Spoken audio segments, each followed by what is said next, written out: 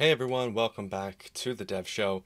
Today I'm being joined by a good friend of mine. His name's Carson Tyler. Carson's now a two-time director, with his most recent film being released in June called Running Backwards. So, without further ado, let's bring Carson in. So Carson, welcome back to The Dev Show. This is your third time being on the show, but it is your second time being on one-on-one with me.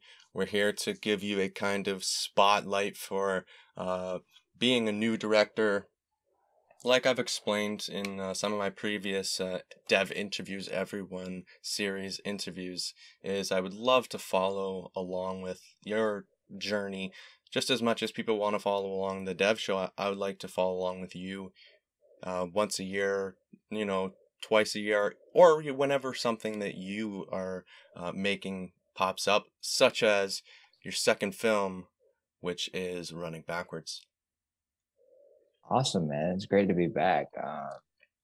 Also, me and my answers seem a little bit lagged. I just woke up like 10 minutes ago. So just want to give that forewarning. No, you're good. You're good. I'm gonna lower you in my ears here, but it's all good. Maybe we can get some fresh first thoughts of the morning answers from you. So, well, really, honestly, I want to know from you how you feel becoming a two-time director. Let's just start with that. How do you feel? Um, it feels interesting because so the first short film was called No Return, and No Return did pretty well, and everyone seemed to enjoy it. There wasn't really any negative critiquing of it, and that's very rare for your first thing. Mm-hmm. So whenever you go to make a second one after that, it's so nerve wracking because it's like, man, am I going to do as good as the first one? And that's the big, because normally, people will make something and then they move slowly up and up and up and up, and it gets better because the first one is like, oh, this is the problem. I didn't have that with No Return. So now I'm trying to, oh, sorry. No, you're good. You made a total psychological switch there between films. So going from one genre to another, that must have some challenges too. So, I mean, oh yeah, it's a lot because you go from thriller to a drama, and it's two completely different fan bases. It is the people who love John Carpenter's films and the people who love, for example, who does dramas? Who does dramas? Who, there's a bunch of great drama film directors.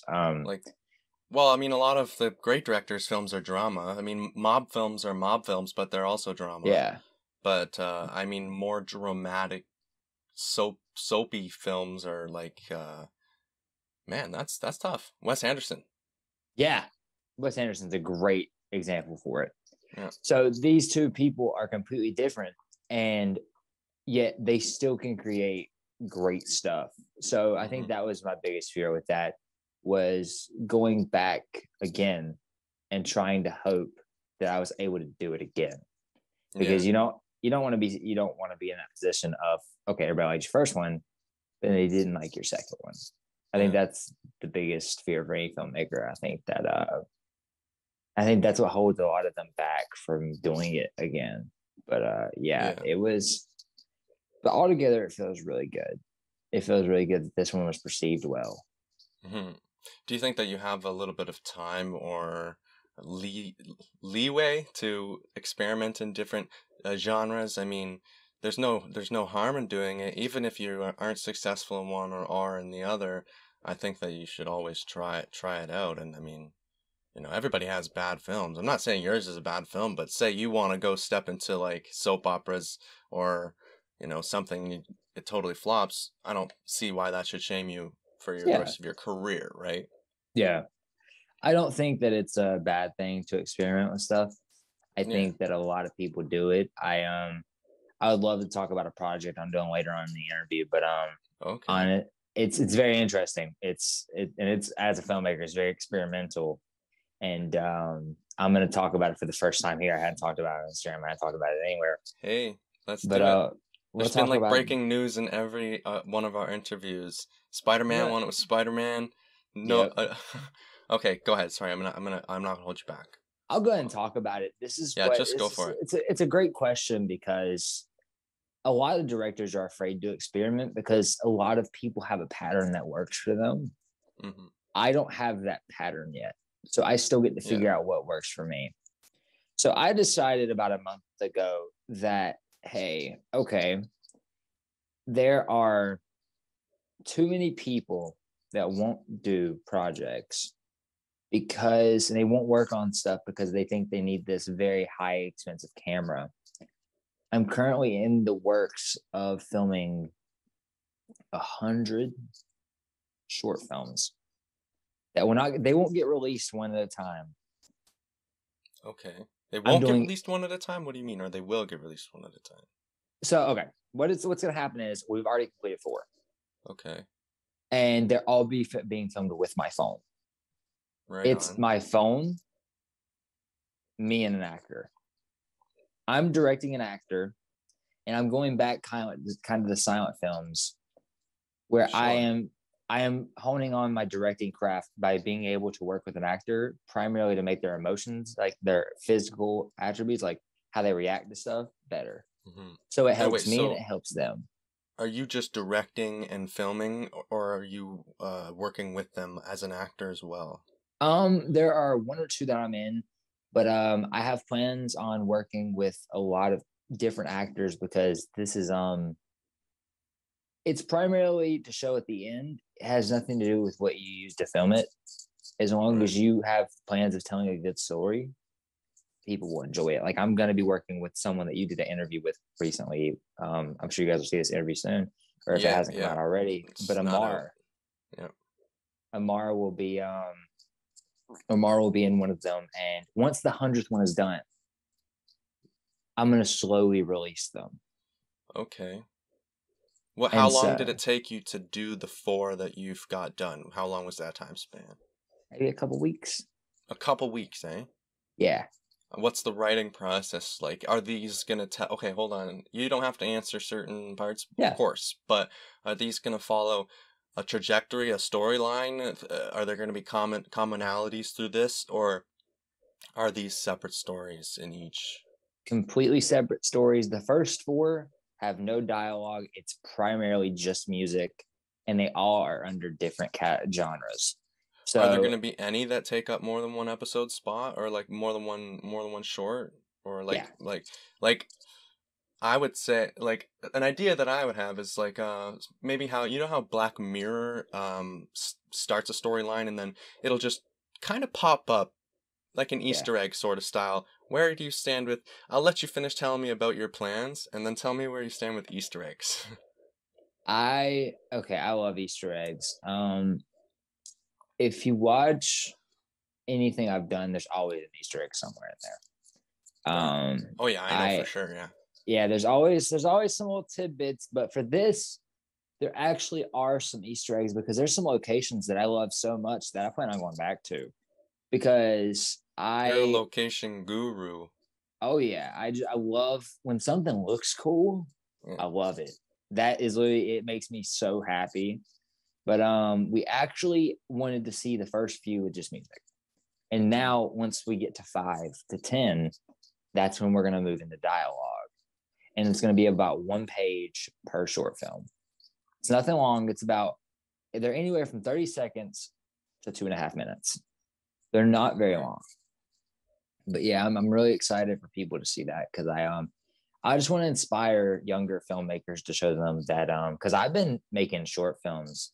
I'm glad these are on privated now and unlisted and stuff.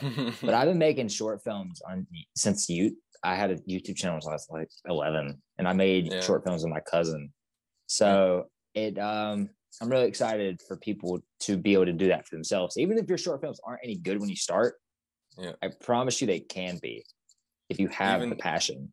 even if you're 11 or 12 years old, you know, and you're just shooting whatever. We have some messages from the cast that were sent over for the purpose of this video. It's a little Yeah. more than just an interview. It's kind of a director's spotlight, like I said before. So we're going to put you in the spotlight, and I'm not going to watch these with you. I'm just going to clip them into the video nice and neatly. Tell me a little bit about, because we're about to see the actors, tell us a little bit about each of them, how you came to meet them, cast them, Okay. all of that. So we'll start with Nevin. Nevin goes the furthest back.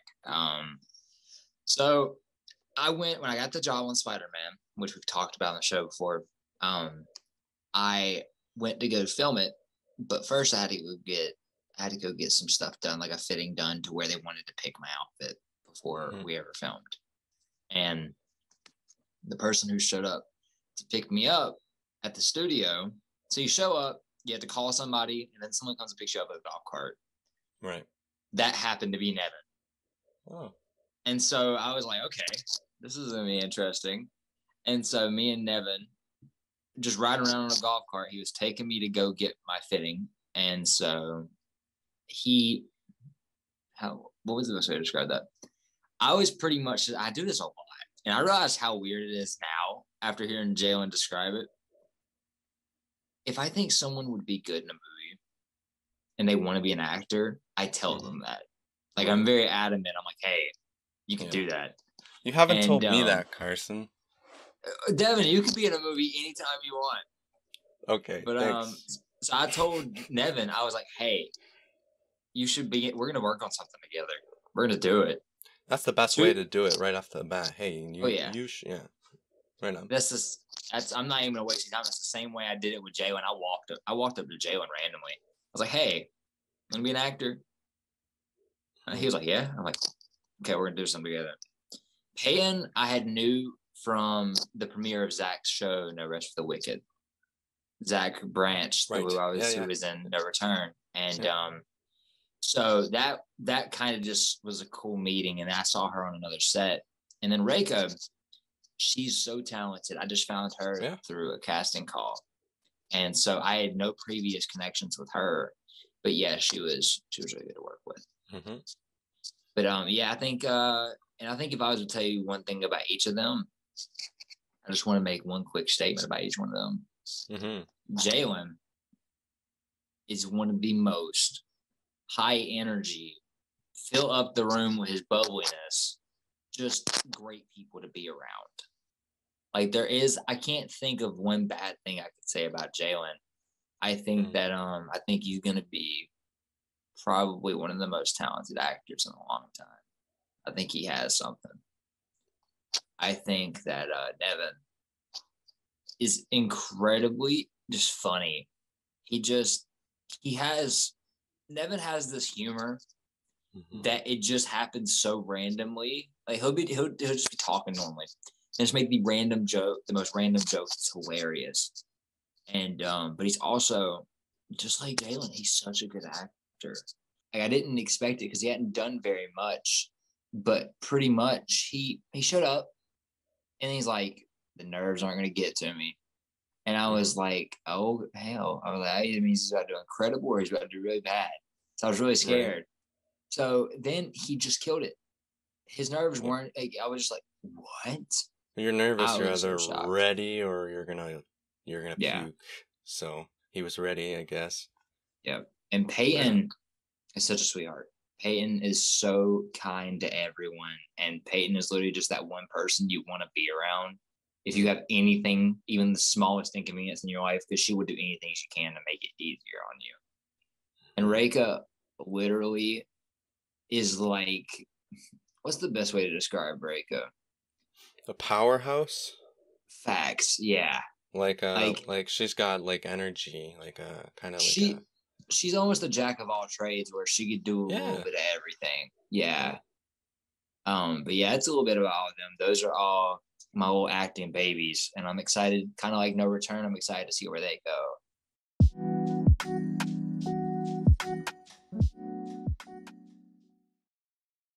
What it do? Hi, I'm Jalen Z. Robinson, and I play the role of Marcus in the short film Running Backwards. It's kind of funny because I actually met Carson on a set that I had no intention of being a part of, but when I heard that one of my favorite actors were playing lead, I was like, you know what? Sure, I'll give it a shot. I'll do a little BG.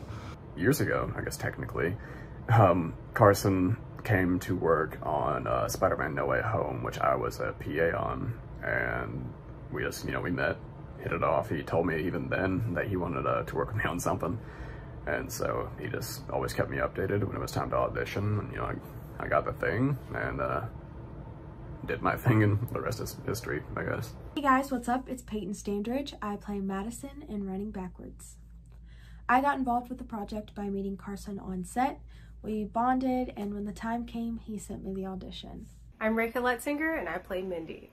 I heard about Running Backwards through, I believe, a Facebook group, and then I sent an email. I shot my shot, I had my resume and my demo reel, and it was really a shot in the dark. I had no idea what would happen, and then I got an email back, and then I had the opportunity to audition, and then there, of course, it's the same old with a callback and a chemistry read, and before I knew it, we were in these Zoom calls for roughly a month, and a group of random strangers were slowly but surely becoming real best friends, or like real close friends. I would say we're all pretty close, and by the time we were filming, we were able to tell this story about a bunch of friends and not have to fake it, which was really great.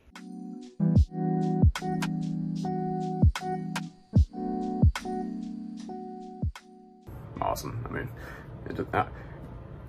me and him click super well. He's super passionate about acting, directing, really anything film related, which helps me as an actor, at least, just act in general. I really don't have any complaints when it comes to him. I think working with Carson was definitely so much fun. He's so professional, and the set itself was amazing. All of the crew were so phenomenal, and if anybody ever has a chance to work with him, they definitely should. Fast forward to a month or two later, and we are on the set of Running Backwards, and it is amazing. With that being said, I'll have to say that working with Carson was easy peasy, easy breezy, a piece of cake. Working with Carson is really great because he really treats you like a person and allows you to bring that to the table. We had to come in and pretend to be long-time best friends, like lifelong best friends, and that all felt real. Like, we created this space where we all felt safe to get to know each other, to laugh, to be in those in-between moments. And then once he's there, our director Carson, once he's there, he's really just like in game mode. He just gets it done. So it all happens really quickly, and then he comes up with these ideas on the fly, which I'm sure he's had in his brain for a while, but it all feels very spontaneous.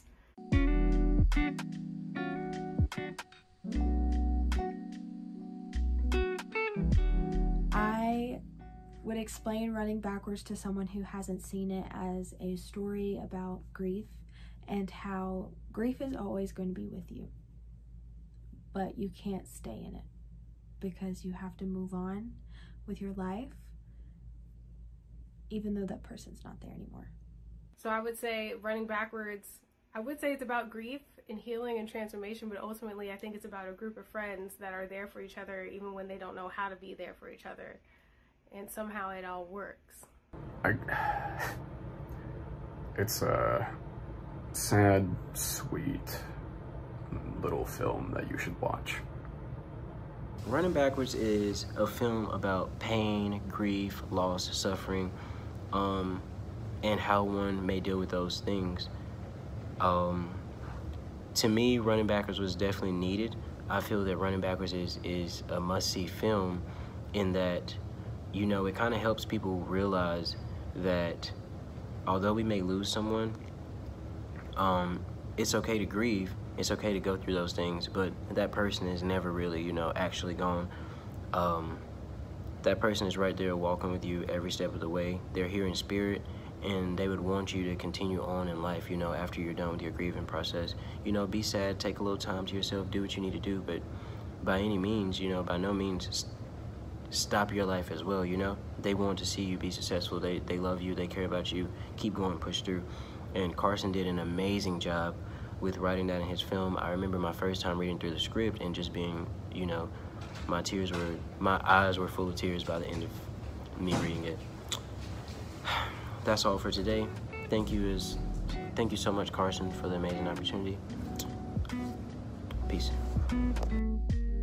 There's so much underlying talent. You know how people say that the next such and such is out there, but because of their circumstances, we'll never see them, or, you know, I believe that truly, like the world's next greatest scientist, next mathematician, next actor, all of that, they're out there. And what I see here in Niagara, in my local community, is an incredible amount of talent that is unseen, that doesn't go seen very far. And but another thing that I've kind of found is the circle of support. The circle of support, I like to call it. It definitely stretches down south from Toronto to all the way down through North Carolina and then through LA. Like it kind of goes through that loop, and Vancouver, right? BC. Yeah. So there's that circle of support. Kevin L. Johnson has always been supporting all of the actors, and all of the people that I've met, including yourself, have just shown this support for these underlying talent and actors. And I think that that's so important to recognize and clarify. And it's I think that it gives a lot of hope. It should give some hope to some actors, because you know what? Yeah. If you can't get this role in this movie, why don't you meet some people and get creative, be creative, do some stuff. But yeah, so that's just where I went to when you said that. Yeah. I think a lot of people think that all these actors, because they go to the movie theater and they watch these movies that constantly have the same actors in them, and I think all these actors are they're good, and that's why they're getting work. But I feel like there isn't much new talent brought in very often. Netflix is doing a decent job of that. Yeah. And through certain stuff. Yeah. Like Joe Quinn. Like, I mean, overnight, bam. But I'm excited to see what comes in the next 10 years, though, because I believe if you're not getting work, make your own. Mm-hmm. A lot of people love Kevin Smith, including myself, and he made it himself. He wanted a career in the industry, so he made his own film. So I believe other people, if they believe that the work they're striving for is not working out for them, I believe they should just try and make their own and see if they have fun. Yeah, you know, I think it's realistic that the community could be self-sustaining on an independent basis. Do you think so? I don't know if it'll ever be independent, no, but I do believe it could be possible. It just, enough people would have to be willing to support each other, because a lot of people in the industry, and this is interviewing, and because I did interviews for a while, this is interviewing, this is acting, this is directing. Sadly, there are more people out there who would rather see you fall than would rather see you succeed. There are plenty of people who would watch your short film or watch your interview just to critique it. And I believe when we start just primarily supporting each other, then it'll be independent. And then you'll be able to do it with a group of people that support each other. And you'll be able to do that, but only when people come together. That'll be when that happens. And I don't know how close we are, how far we are from that. Right. Well, I mean, if that's cool with you, I think that that's a pretty cool place to end this interview. And we hit some great topics. And in our next one, we can pick it up and go from there. And we'll see you then. We'll see you when you're done. 100 short films. That will take you about, so it takes you about a week, A week each to film? Pretty much, yeah. We'll see you in a year. We'll see you in a year, Carson. Oh, yeah. All right. All right, man. Thank you for having me on.